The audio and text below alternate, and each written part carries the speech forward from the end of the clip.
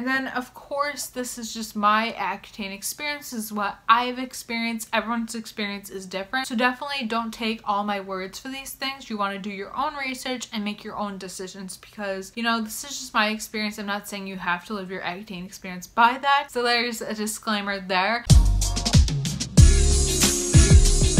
Hey everyone, it's Katie and welcome back to my channel. So today's video is going to be my Accutane survival guide type video. I'm going to be giving you just like some tips in this video as well because I asked on Instagram stories if you'd like tips as long as the products that got me through Accutane. And I've been meaning to do this for about a month now, but I just didn't get around to it apparently. So yeah, we're here today. We're about to do this. But yeah, these are the products that got me through Accutane, the ones that really made me survive Accutane, that really helped with my skin when it was dry, peely, my lips were peely, and just very crackly and dry every 5 seconds. That was crazy. And if you want to hear about my whole Accutane experience, I have an Accutane and just skin care video playlist up above. I have just every Accutane video you could possibly think of, my updates, which I did quite a few updates, and then my whole journey videos wrapped up all into one if you want to see that. And then also my skin story is up there as well, and just a ton of videos. I will link that all up above. I'm not going to give you like all my information about my Accutane experience, but I'm just gonna be sharing the products and just my tips when it comes to Accutane, and have the tips come to the end of the video. I'm gonna do the products first and stuff like that. So yeah, let's just get on to the products that helped me survive Accutane. So if you want to see that, keep on watching. Okay, so I used two different cleansers and I liked both for Accutane, but I'm gonna talk about my favorite one first. My favorite one to use throughout Accutane was the CeraVe Hydrating Cleanser. I think this was an amazing cleanser. I ran out of it. I think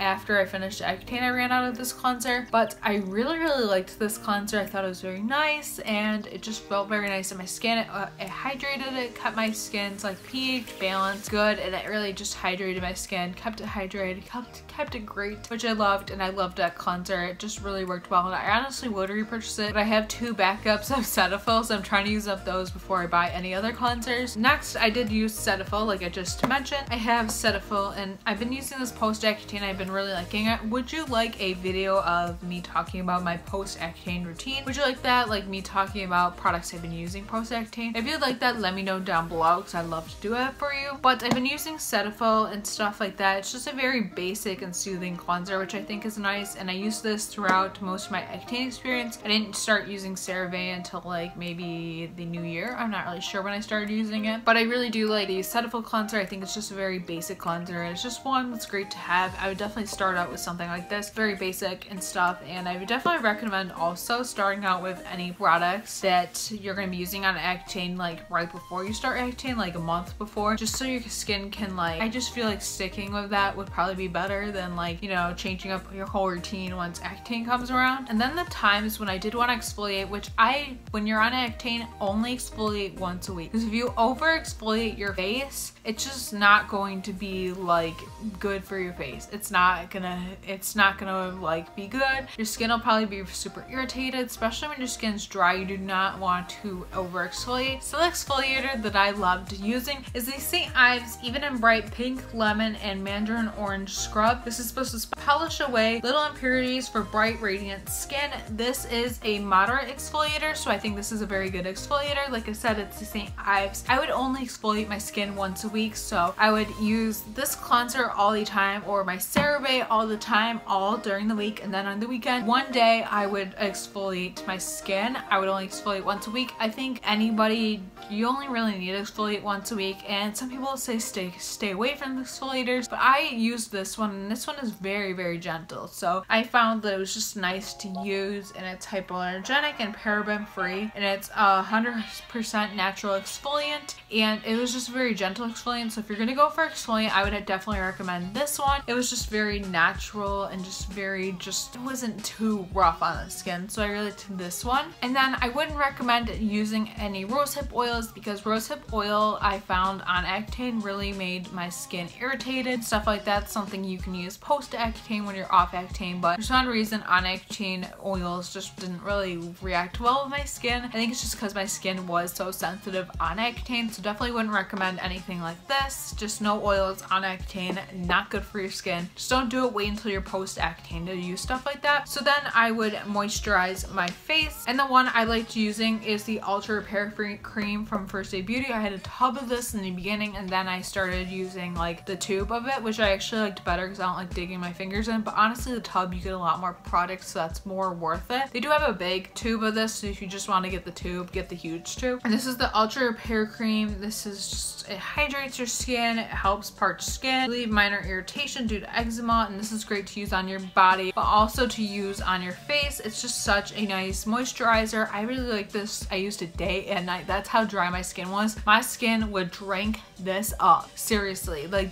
my skin would just be like, yeah, we're gonna drink this up. It was great before makeup, great with no makeup, great at night. It was just great. I lathered this stuff on like it was butter, not even kidding you. Yes, this is great to have on Accutane. This is definitely a good product, and it's definitely a good moisturizer to use day and night on Accutane, especially when your skin's dry. And honestly, when your skin's not even dry, I would recommend using that when you're on Accutane, because your skin will get dry soon, and if you start with hydrating products right away, your skin might not get as dry as fast if you're really hydrating it, if you know what I mean. Okay, and also after the shower, I would use this little eczema cream. This is Eucerin Eczema Relief. It's supposed to relieve and fortify dry, itchy, eczema prone skin. I got eczema on Accutane on my hands and everything. I got it on my hands and then on my elbows, on my arms. I even got dry patches on my legs a little bit. So this is a great eczema cream. You can get a steroid cream from a dermatologist or a doctor or anything, but honestly, I just went out and got this, and I think it's a lot better than that. It's just the Eucerin, like I said, it just looks like that. I would just definitely recommend getting this rather than getting a steroid cream, because this works just as well and it's a lot cheaper probably, unless you can get a free prescription. But yeah, this just is really nice. And if you want your lotion to smell, you can always like mix it with a Bath & Body Works one, or just one that does have a scent to it. This does not have a scent to it, and I even like this to this day just because it is very thick and it does work. So at night, this is great to put on, especially if your skin is still dry. I still have like some dry patches on my skin. My skin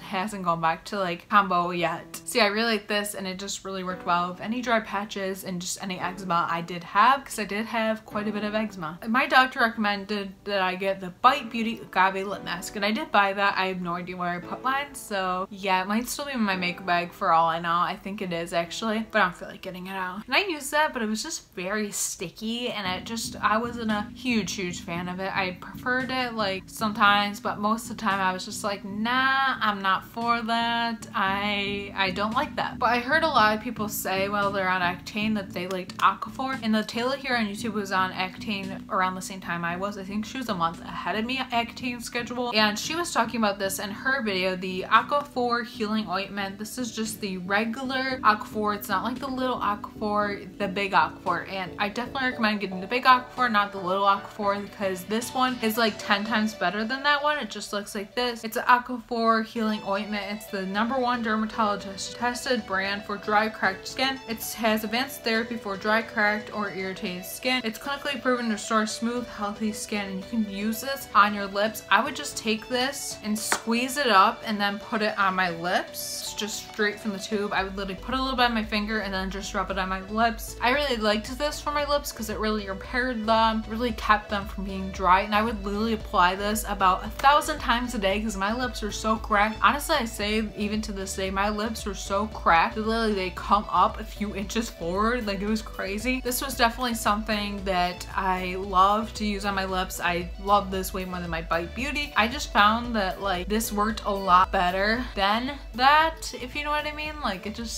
did not do me as good. I really liked this way better. This is just amazing. You need this if you're going on Accutane. Okay, so also before I use that, I have to mention this. So before I would, of course, put this on and hydrate my lips, I would exfoliate my lips. And this is my favorite lip exfoliator. This is the e.l.f. lip exfoliator. They come in a couple different flavors. I have mine in sugar, but I believe they have a mint, and they might have like a cinnamon. I'm not really sure. I love this. This is really easy. It's on the go product because you can rub it on your lips and stuff. You can like rub it on like it's a lipstick, because it comes in like a lipstick tube, and then you can like, you know, exfoliate it. I think you can eat it because it is sugar, and actually this smells really good. And it was just very nice to really exfoliate my lips. lips and got them prepared for anything I was gonna put on over it. And on Accutane, no liquid lipstick, seriously. I literally, all I wore is lip balms like all the time because my lips are way too dry for like any liquid lipsticks. No, no, no. That was a big no-no for me. And also I want to mention a mask. Honestly, I didn't mask that much while I was on Accutane. I liked a lot of Body Bell masks. I like sheet mask type things. I really liked just any sheet masks. Those were kind of my thing. But my main mask that I liked, I didn't mask honestly that much because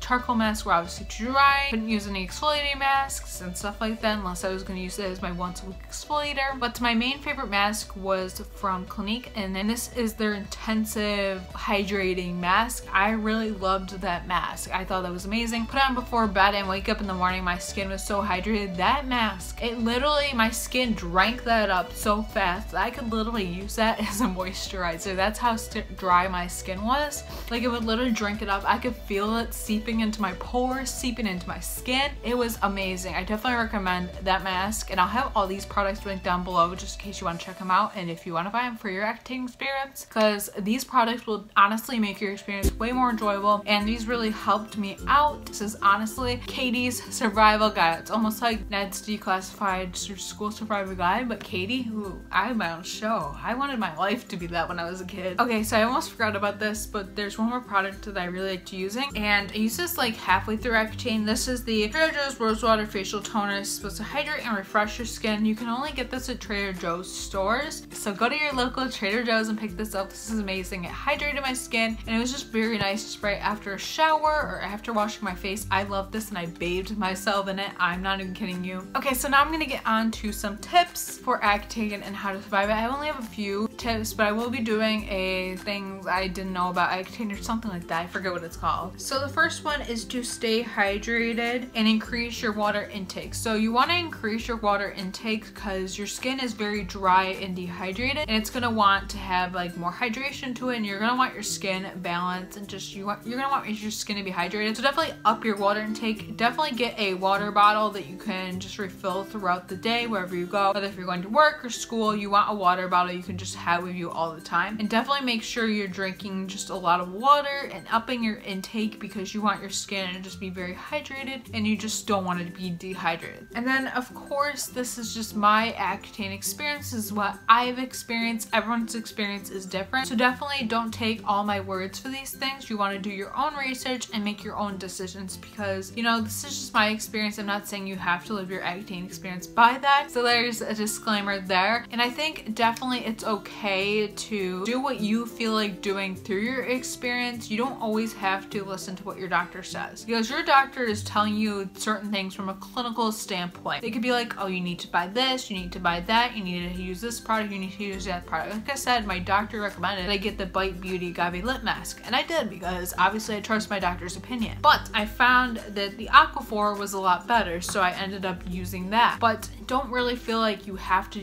do everything your doctor says. Of course, there's some things that are mandatory, like your blood tests and stuff like that. But, you know, you don't have to like go by everything your doctor says. They might tell you to get like a certain cleanser, but maybe you want to get something else that you feel like would be better for you. Definitely, you know, take the recommendations, but do your own research, whether that's online, YouTube, a blog, whatever it is. Do your own research. We're going on Accutane, of course, but also while on Accutane, do your own research of what things you want to use and stuff like that, because, you know, doctors can only help so much, and you know, you have to do what's best for you at the end of the day. I know it's hard getting 2 blood tests a month, and it's hard like going to the doctors a lot. And I also have to say another tip is to make sure like your insurance is going to cover a good part of your Accutane, or at least check into your insurance with Accutane how much you're going to cover and stuff like that before Accutane, just to prepare, because like that'll prepare you for like what costs you might have to cover and stuff like that. Definitely a good tip because you never know, like you want to be able to like obviously be able to get your Accutane. You don't want to have to wait because that'll mess up your like system, because you want to be taking your pills every day. You don't want to get that messed up or anything like that. So yeah, I'm definitely going to be doing a full other video full of tips, so I'm gonna stop that right here giving you tips, but those are my tips I feel like you need to know just today. So yeah, I hope you enjoyed my Accutane survival guide. I hope you enjoyed it. I hope I really helped you out. So yeah, give this a thumbs up if you enjoyed it. Please comment down below below your Accutane experiences, products you loved on Accutane, and all that kind of fun stuff, just so people can see this if they're going on Accutane. I want just people to have multiple different opinions, of course, and please subscribe